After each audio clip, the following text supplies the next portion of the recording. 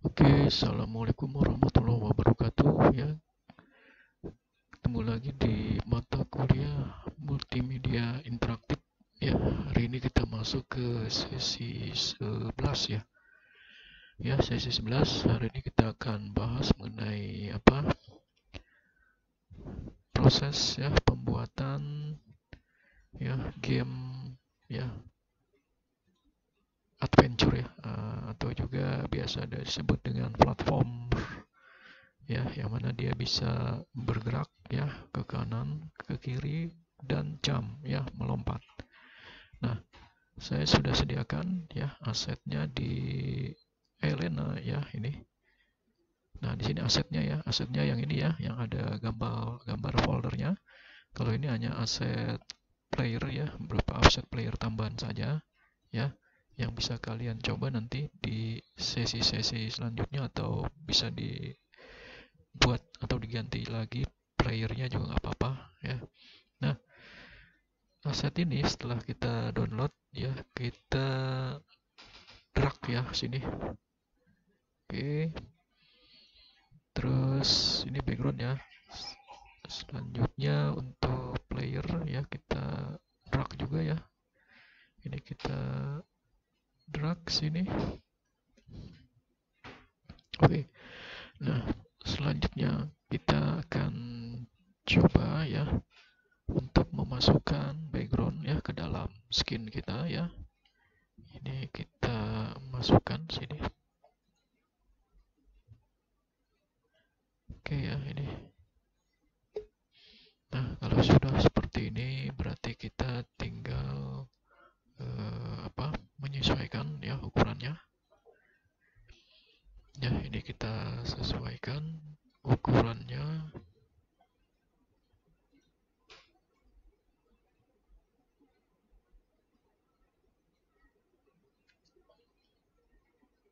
Ya, kita sesuaikan.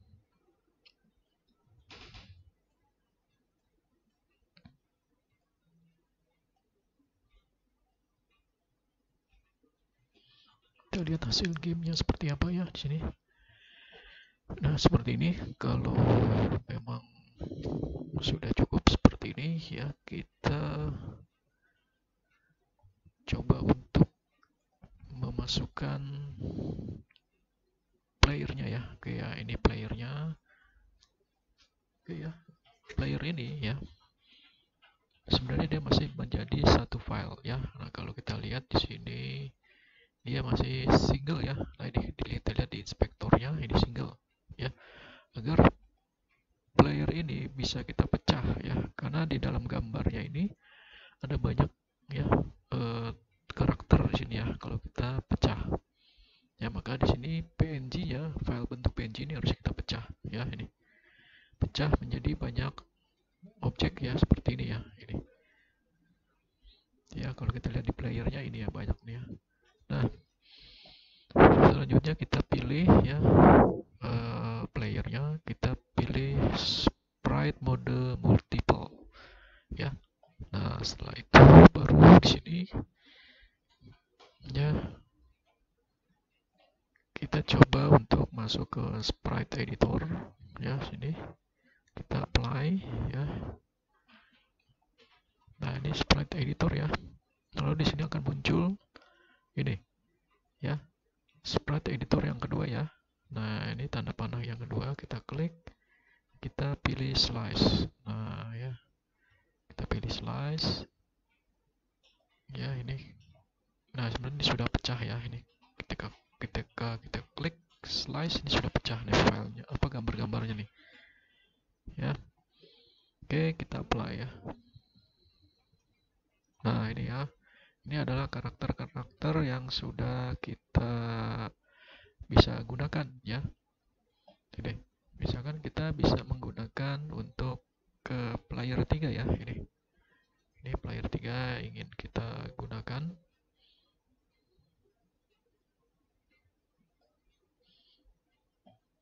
Kita drag ya ke skinnya.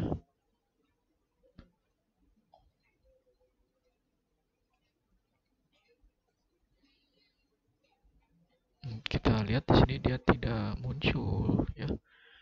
Kalau kalau dia tidak muncul seperti ini ya, ya, ini dia biasanya berada pada layer ya, ini dia berada pada layer di belakang ya, ini sehingga tidak kelihatan ya tuh. Nah, ini harus kita kedepankan gitu ya. Ini. Jadi posisinya dia harus di depan ya. Ini sprite editornya kita tutup dulu. Ya, nah ini ya kita lihat order in layer. Nah, ini masih 0 ya. Itu ya. Kita masuk dia sebagai 1 ya. Nah, order in layer 1 agar dia bisa di depan ya. Oke, kita lihat sini dia sudah di depan ya. Nah, selanjutnya di playernya kita ganti namanya ya. Player ya, sini. Nah, kalau sudah kita layouting ya, ini kita atur agar dia bisa berada di bawah ya, ini karakternya. Terus juga kalau ukurannya sudah sesuai segini ya, oke, ukurannya misalkan segini ya. Nah, kalau sudah berarti kita tinggal membuat rigid body dan collider ya. Perlu diketahui di sini bahwa rigid body ya adalah sebuah konfigurasi yang ada di inspektor untuk mengatur gravitasi ya. Ya, artinya tekanan ya udara ketika dia melompat dan jatuh ya, itu gravitasi. Itu ya rigid body. Dan bisa juga mengatur kecepatan ya, kecepatan dia bergerak dari ke kanan ke kiri atau kecepatan dia melompat ya, itu. Nah, jadi bedanya apa kecepatan dengan gravitasi? Kalau gravitasi adalah daya tekanan udara ketika dia melompat ya, itu apakah ketika dia melompat cukup pelan atau lambat ya, itu ini ya gaya tekanan gravitasi ya, itu. Nah, sekarang kita akan membuat rigid body di player ya. Masuk ke player kita ya, di hierarki ya, lalu kita buat komponen ya, di inspektor ya, di add komponen. Kita di search mencari rigid body ya, ketik aja rigid. Ini ya rigid body 2D ya, nih. Oke, dia sudah masuk ke rigid body 2D ya. Sekarang kita masukkan collider ya. Nah, collider adalah fungsinya untuk membatasi ya bidang agar dia bisa menapak gitu ya, bisa berdiri ya di dalam sebuah objek ya, ini. Contohnya ini kan player berdiri di dalam sebuah objek ya, atau background ini ya. Nah, bagaimana agar dia bisa berdiri dan juga bisa apa namanya, seperti tembok ya gitu ya, bisa terhalangi gitu ya. Jadi dia tidak bisa jalan lurus nih ke sini karena ada tembok sini. Ya, kalau tidak dibuat collider dia akan lurus aja nih. Ya, padahal ini tembok ya. Gitu. Maka agar dia bisa lompat karena dihalangi oleh tembok, maka buatlah collider di sini ya, di sini collider. Ya, sepanjang siluet ini nanti kita akan buat collider ya, gitu. Itu ya fungsi collider sebagai pembatas atau kerangka ya, agar objek yang ingin melewati itu terhalangi ya, itu. Dan juga bisa sebagai landasan ya bagi player ya. Oke, sekarang kita membuat collider ya. Nah, karena collider untuk player ini hanya berupa bentuk objek ya, di sini ya manusia planet ya, atau berbentuk orang di sini ya, maka collidernya dia hanya kotak collidernya sebesar player ini ya. Nah, sekarang kita masuk ke add component, terus masuk collider, ketikkan collider, kita pilih box collider ya. Nah, ini kita box collider atau capsule collider ya, sama aja nih. Bedanya ini bentuknya kotak, ini bentuknya kapsul. Nah, seperti ini kapsul ya. Bentar ya, kita pilih yang 2D ya. Oke, capsule collider 2D. Nah, ini capsule collider 2D. Ya, bisa kapsul tuh ya, seperti ini kapsul ya. Tuh. Ya, ini. Kalau box bentuknya kotak ya. Ini. Itu ya. Kita sudah buat collider ya. Ini kita lihat rigid body sudah ada dan collider, kapsul collider. Sekarang kita buat ya untuk collider untuk background ya. Nah, untuk background kita tidak perlu membuat rigid body karena background ini sifatnya tetap ya, dia tidak bergerak gitu ya. Ya, ini ya. Kecuali kalau objek ini ingin kita background ini ingin kita gerakan ya, baru kita butuh yang namanya rigid body. Karena ini tidak perlu ya, berarti dia hanya bentuk collidernya saja. Oke ya, di background, di hierarki kita pilih, lalu kita add komponen, lalu kita masukkan collider ya. Jadi kita pilih yang add ya, add collider 2D agar bisa dibentuk ya. Bentuk objek yang sangat rumit di sini ya. Kalau box hanya kotak saja, kapsul ya, kita pilih yang add collider ya. Oke. Nah, add collider ini bentuknya garis ya. Ini ada garis hijau seperti ini. Lalu ini kita bentuk ya menjadi sebuah siluet ya, siluet dari background yang akan kita jadikan dia sebagai lintasan ya. Oke, sorry, di player kita pilih tadi ya, kapsul collider, kita pilih edit collider nih ya, ini ya, kita sorry ya, background ya, masuk di background, add collider ya, ini tadi karena masuknya ke player ya, berarti kita pilih background, add collider sini ya, edit collider. Nah, ini ya, nah ini akan kita bentuk. Misalkan kita awali dia bentuknya di sini ya, nah, jadi kita tinggal klik aja, terus kita arahkan mouse kita ke garis hijau ini yang kira-kira ya kita bisa tarik dia ke ujung sini ya. Nah, terus ini ke sini ya, ya ini kira-kira ini di sini ya, terus ini kita anggap di sini ya, terus dia di sini ya, terus kita pengen dia di sini ya. Nah, ini dia di sini ya, ini di sini, kita buat dia ini di sini ya. Nah, lalu ini kita buat dia di sini. Selanjutnya ini kita buat di sini ya. Nah, ini di sini. Jadi kita buat siluet ya, siluet dari lintasan yang nantinya akan dilalui oleh player gini ya.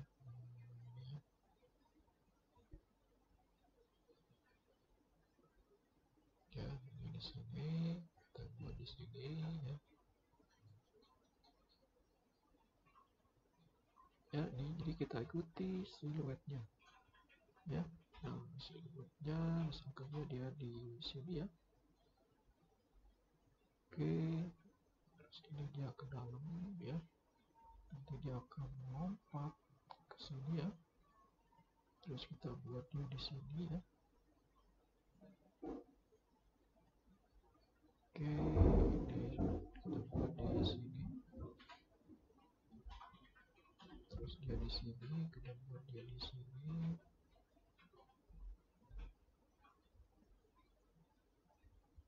Oke, dia buat di sini, kita bentuk lagi ya dia. Nah, dia ini ya, kita anggap kita buat bentuknya di sini ya. Terus ini ujungnya kita geser agar dia bisa melintas ke sini ya. Nah, ini ya, geser ke sini ya. Nah, oke ya. Nah, seperti ini ya. Kita bikin simulate seperti ini. Jika ini menjadi lintasan ya. Ini menjadi lintasan player. Tuh, kita bisa juga tambahkan collider lainnya ya di background. Misalkan ini kita buat collider ya. Kita pilih background ya. Kita add komponen add collider ya. Ini kita pilih edit collider ya. Ini edit collider. Oke, sebentar ya. Kita pilih yang kedua ini ya. Oke, ini ya. Karena ada dua collider nih ya. Ada dua collider. Kita pilih.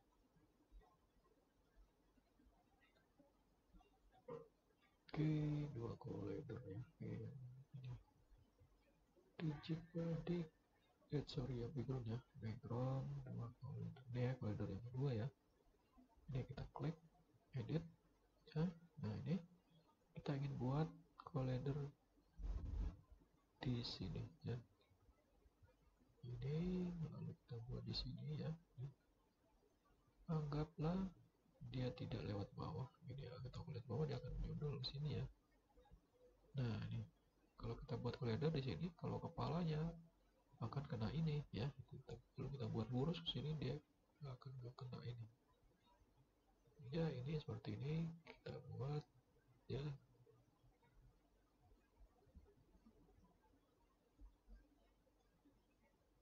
Oke, kita daftar dulu ke sini ya.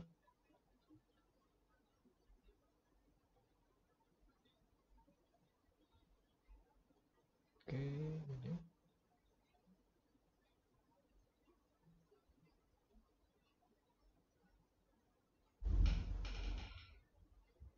kita geser sini ya. Nah, ini.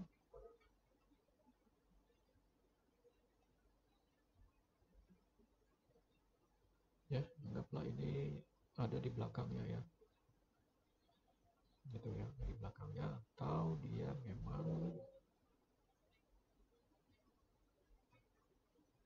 atap ya, memang atau di atap, atau memang dia jalannya seperti ini ya. Itu ya tergantung dari persepsinya ya seperti apa ya. Kita buat seperti ini.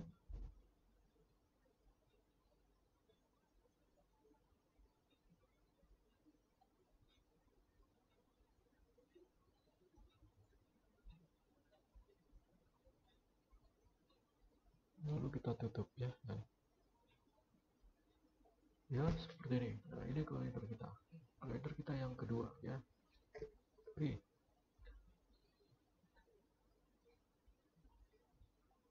Oke, ini collider kita yang kedua. Nah, ada dua collider ya di dalam background. Oke, kalau sudah kita tinggal memasukkan scriptnya ya. Kita lihat gamenya seperti apa ya, seperti ini. Oke ya, kita sudah, kita buat scriptnya sekarang ya.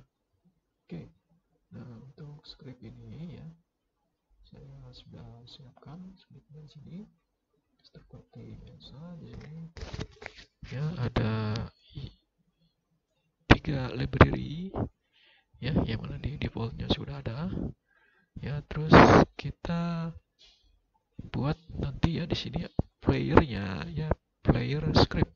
Ingat ya, ketika kita buat di sini ya, berarti nanti nama filenya adalah player script itu ya. Ini tapi kalau kita ini kalau belum kita buat ya di Unity-nya, tapi kalau sudah kita buat berarti sesuai yang ada di Unity-nya di sini ya. Nah, ini ya, kita klik kanan, shift subscript ya, ini. Nah, ini ya, kalau namanya beda dengan ini berarti harus disamakan ya, mengikuti nama yang ada di file Unity-nya ini ya. Itu ya. Nah, karena di sini scriptnya sudah disediakan ya, ini berarti nama scriptnya di sini player script ya, ini. Nah, saya kasih nama di sini ya, player script ya.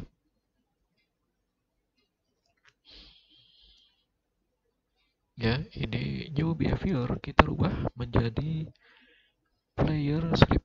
Ya, nah ini banyak yang terjadi kesalahan di sini ya.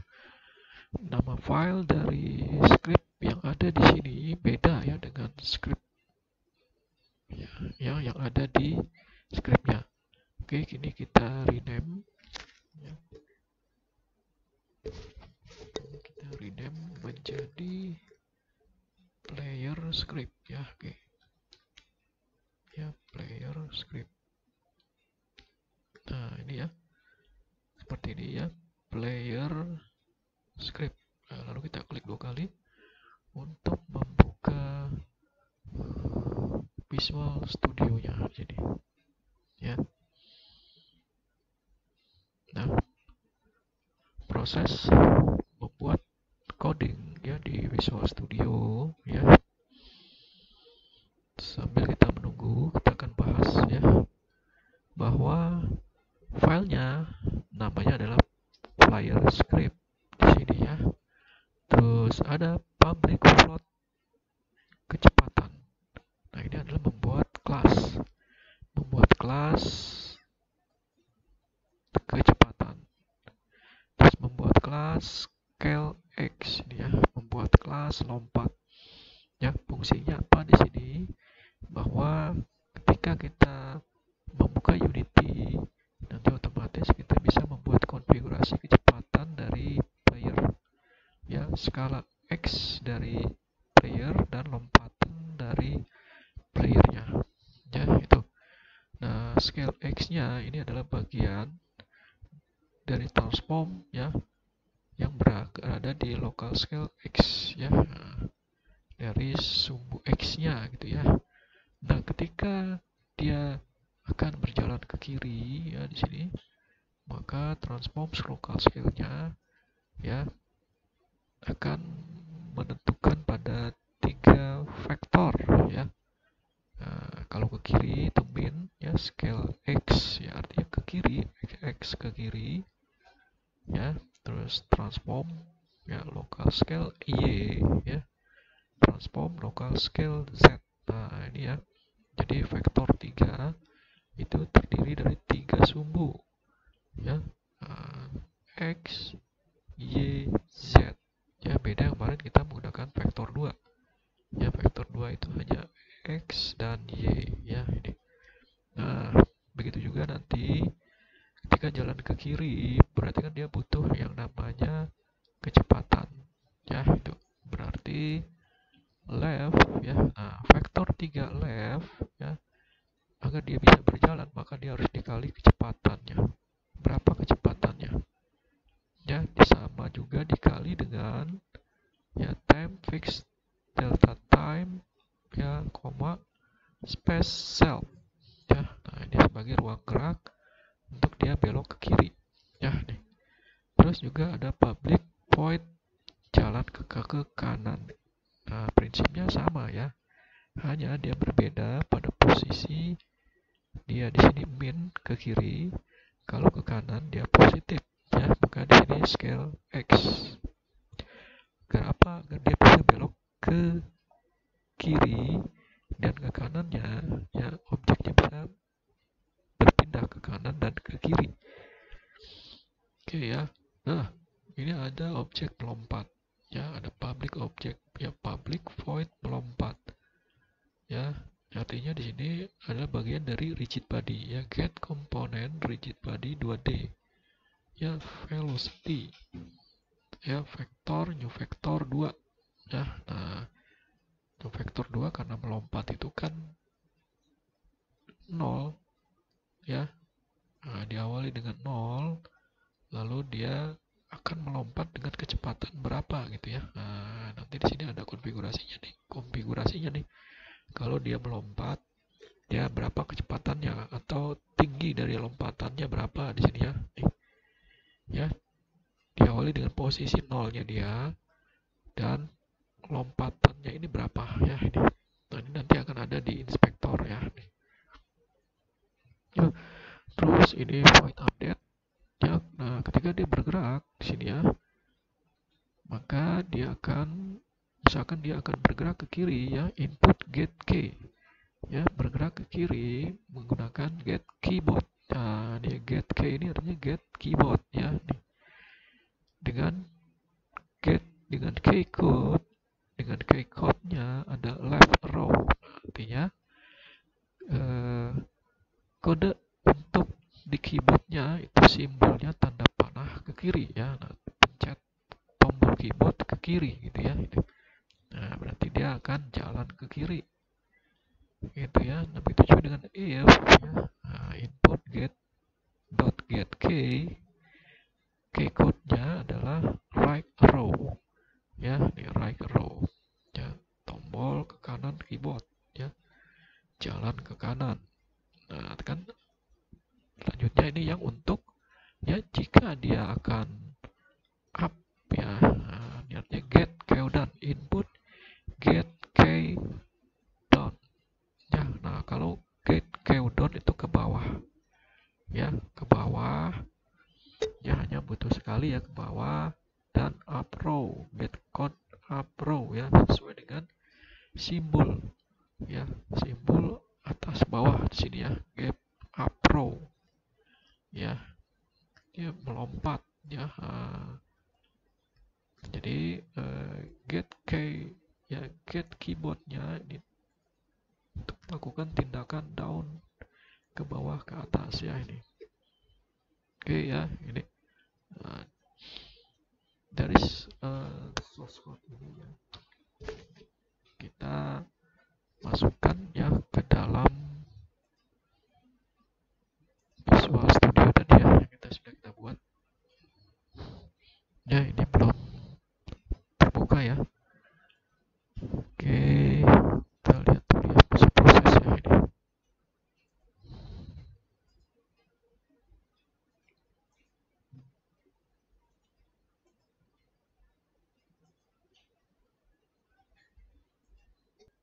Oke, kita sudah masuk di ini ya,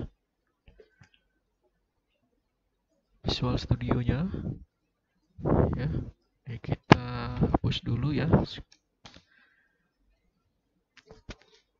Lalu kita masukkan ya skripnya ya, seperti yang saya jelaskan sebelumnya ya. Hasil skrip ini baru kita save ya. Selanjutnya kita buka Unity-nya ya.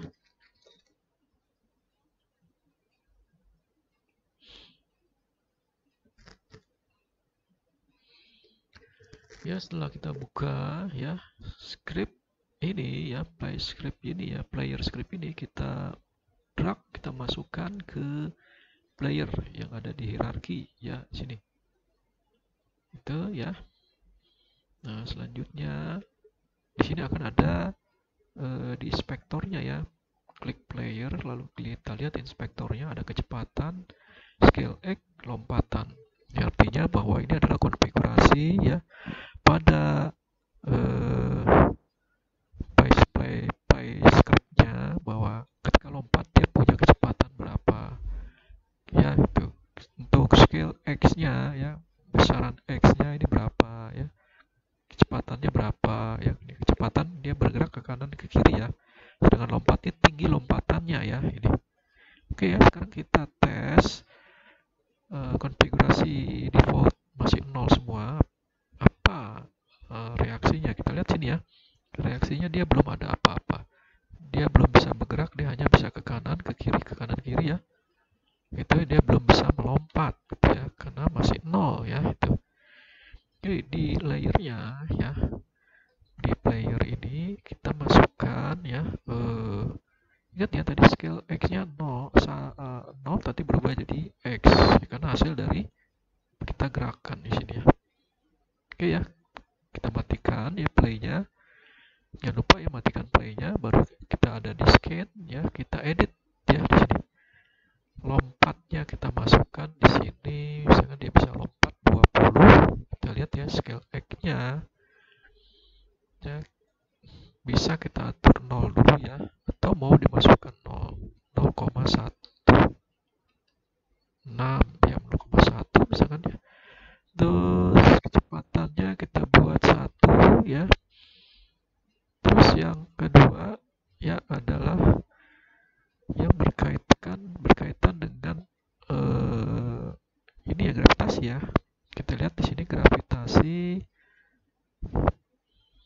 Ya, rigid body ya. Nah, ini kita pilih rigid body. Nah, kita lihat ya, gravitasinya masih satu ya. Gravitasi masih satu. Ya, terus ada constraint.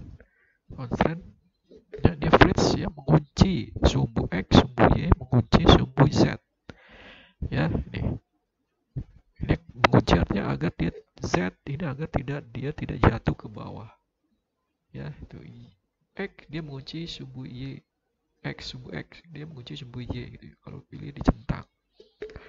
Nah, sekarang kita play dulu ya, apa dampaknya ketika gravitasi scale-nya masih satu. Ya, kita lihat ini lompatannya sudah cukup tinggi ya tuh. Kita lihat sini, dia jatuh ya. Itu ya, jatuh karena gravitasinya dia belum kita kunci untuk gravitasi Z-nya ya. Constraint-nya belum kita kunci nih, constraint-nya ya. Gitu. Oke ya, kita matikan play-nya. Oke, freeze rotation constraint-nya kita matikan ya, Z-nya. Kita play, apa dampaknya?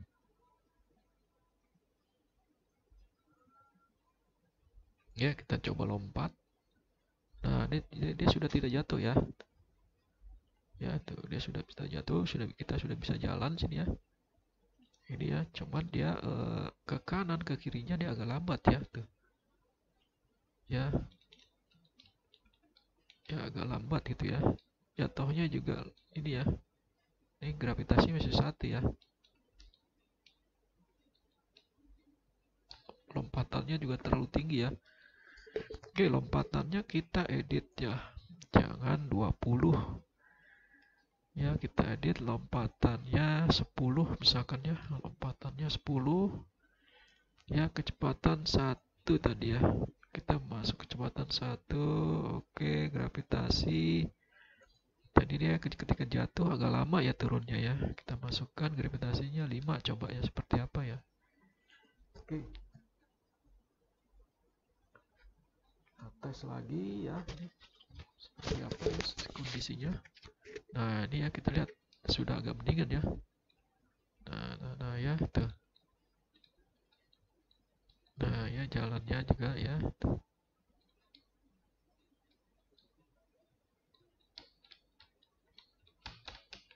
Tuh ya, oke.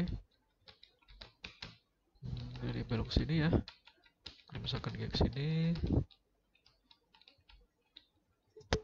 Ya.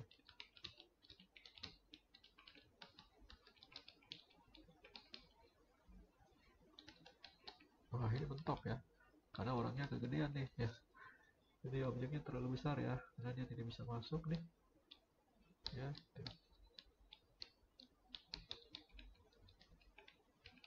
Dia mentok ya, karena sudah kita kasih collider di sini ya. Nah, ini objeknya kita kecilkan ya. Oke, kita matikan playnya. Ya, playnya kita matikan, kita kecilkan ya playernya.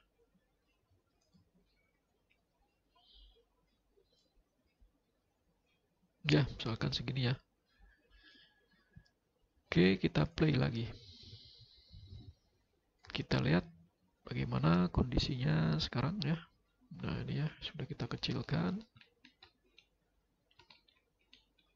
Ya, ini ya, bisa melompat, dia bisa melompat sini ya. Nah, jatuh sini ya. Nah, ini ya, tuh ya. Oke. Kita lihat sini ya. Oke. Di sini hilang, jatuh ya. Kenapa? Karena kita tidak memberikan collider ya di area sini ya. Hingga dia jatuh ke bawah ya. Itu kalau sudah jatuh ke bawah udah. Ya, harusnya ini kita kasih collider di sini ya. Nah, sebelah kiri juga kasih collider. Ya, tingginya semana apa ya, tingginya agar dia tidak bisa melompat, tapi tidak sampai gitu ya itu. Oke ya, ini kita matikan ya playnya. Sekarang kita coba ya membuat di backgroundnya ya agar collidernya ini ya tinggi ya. Kita edit aja ya ini collider yang pertamanya, add collider 2D yang pertama ini ya. Ini kita masuk ke sini agak tinggi ya, tuh agak tinggi agar dia tidak bisa melompat. Ini kita buat tembok ya, sini tembok yang tidak terlihat gitu ya, gitu ya, tuh ini ya. Nah itu ya, begitu juga dengan ini ya, sebelah kiri ya, kita buat tembok yang tidak terlihat gitu ya. Oke, atau juga bisa kita buat tembok yang terlihat, cuman syaratnya kita harus buat image di sini ya, gitu. Oke, ini ya kita tinggikan ya ke sini. Terus temboknya di sini ya. Ini kita buat seperti ini ya. Nah, oke ya. Oke, sekarang tadi sudah kita edit. Ya, sekarang kita play lagi.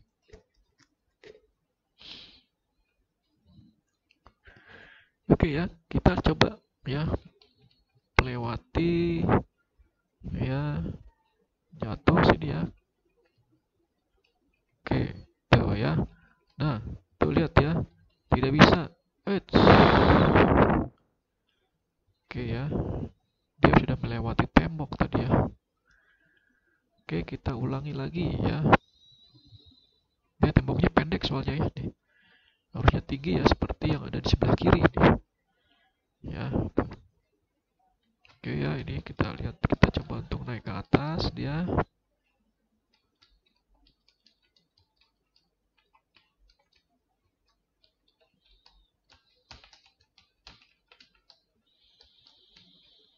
Ya, dia tidak bisa naik lagi ya. Oh, karena terlalu tinggi ya.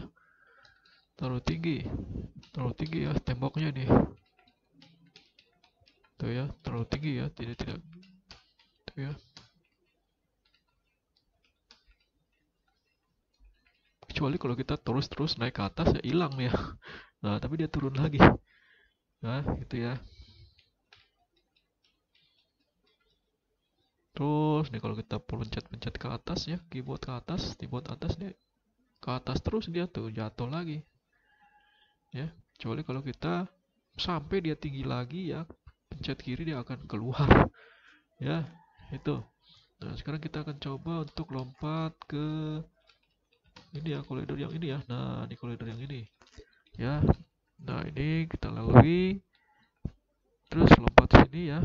Nah, jatuh ke bawah ya. Kita lihat sini ya. Nah, itu lihat ya, dia tidak bisa keluar ya karena sudah kita kasih collider. Coba di sini collidernya dia pendek ya. Ya, ini collider pendek. Ya, jadi kalau kita terus kita kesini keluar dia ya. Ini, jadi collidernya terlalu pendek di sini ya. Tuh ya, yang hijau-hijau ini ya collider sampai sini. Ya, harusnya ini sampai atas ya. Nih. Nah, ini ya sampai atas ini ya. Tuh. Sampai atas ini. Ya, collider ya. Nah, ini ya, kita buat sampai sini. Ya, tuh. Tuh ya, tinggi dia tuh sama seperti ini ya. Tuh ya, tinggi. Ya, coba kita tes lagi ya. Kita tes lagi. Ya, kita melewati sini ya.